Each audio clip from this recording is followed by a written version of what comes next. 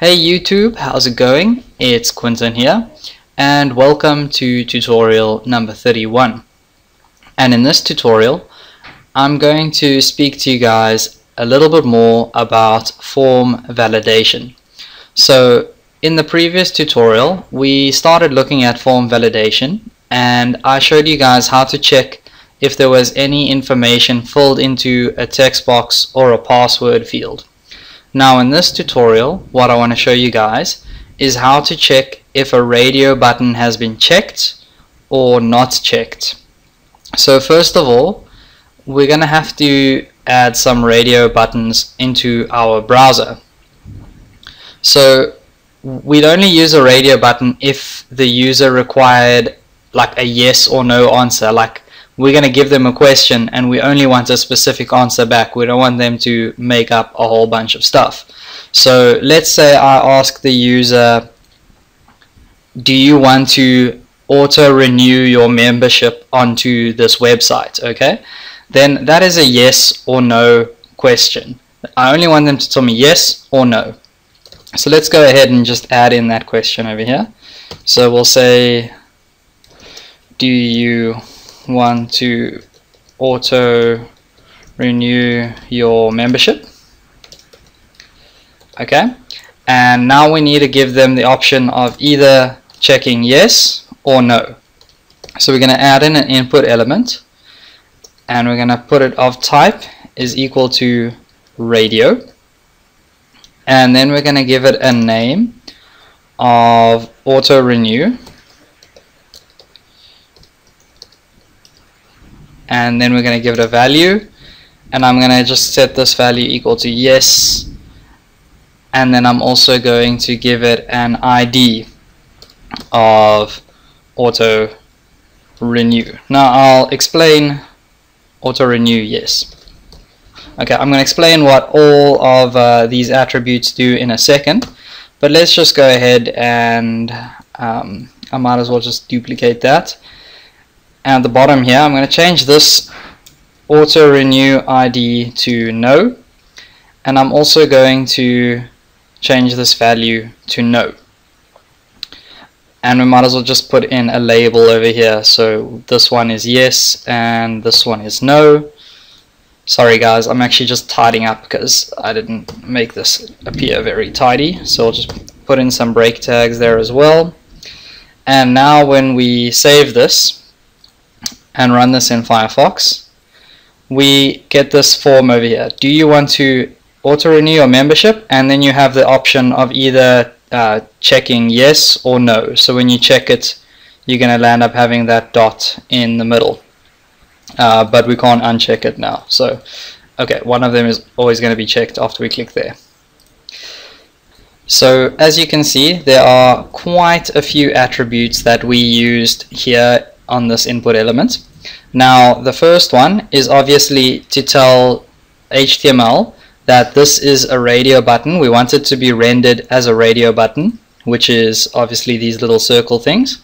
Okay, then I gave it a name of auto renew, and this name actually serves two purposes. So the first purpose that this name serves is basically just to put these two radio buttons in a group, because whenever you group radio buttons by giving them the same name, then only one of them can be selected. So the user can only check yes or no. As soon as we click on one, the other one becomes unselected. So that's one purpose of why we have this name here. Then the second one is basically for the same reasons we have a name for our input elements as well, is when we click submit and this form goes through, okay, you'll notice at the end of the URL we've got the name here, and then we've also got our value, what it's set equal to. Okay, so because we clicked the no input element, we landed up having no sent through as the value. Okay, so that's actually what this value does here as well. So we send through the name, and then we also send through the value that appears here. So if the yes radio button was checked, then we'd send through the value of yes. So we can go back there and actually click yes, and when we click submit, now we've actually sent yes instead of no, but with still with the same name, auto renew. Then lastly, we have the ID attribute, which you guys all know what that means or what we use that for. It's just so that we can obviously work with this element in JavaScript. We've got a way to identify this element, okay? So now what we want to do is we actually want to create a function that's going to be able to check if one of these two checkboxes or radio buttons has been checked. So what we need to do is start off our function. So I'm going to call my function isChecked, and I'm going to call it when this form is submitted. So we'll go ahead and just type in the name here, isChecked. Okay, so we're going to return the value from this function, and now I need to go ahead and create this function up here. So function is checked. Probably should have just copy pasted it, but okay, I think it's right. Cool. Okay, so what I do is I double click on the word, and then it highlights both of them like green, and then I know that they're both spelled the same.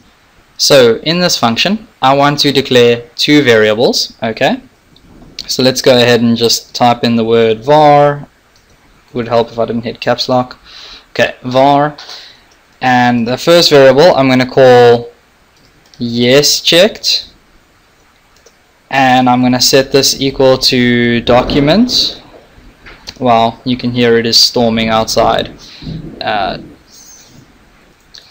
Document dot get element by ID, and obviously I want to grab it by this ID here, so auto renew yes, and then I want to create another variable which is going to be exactly the same, except I'm going to call this no checked, and I'm going to set it equal to this element over there instead, auto renew no. So I don't need this entire input element over here to be my variable. All I want to know is if this element over here or this element over here has been checked or not checked. And the way I can do that is I can use a property called checked, and I can append it onto this document.getElementById statement. So I'll go ahead and append on checked, and now I'm only accessing this checked property over here. So let's go ahead and put it in on the bottom one as well.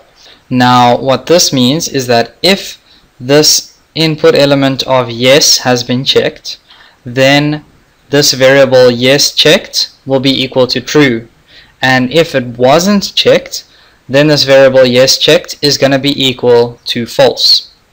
So let's go back to our browser here, and right now you can see that no is checked, which means no is now true, and the variable yes checked is now false.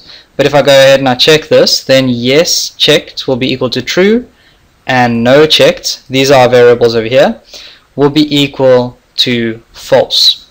Okay, unfortunately that's all I have time for in this tutorial, but please join me in the next tutorial and we'll carry on working on this, and we'll finish it up and start on a new project. So thanks for watching, and I'll see you guys in the next video.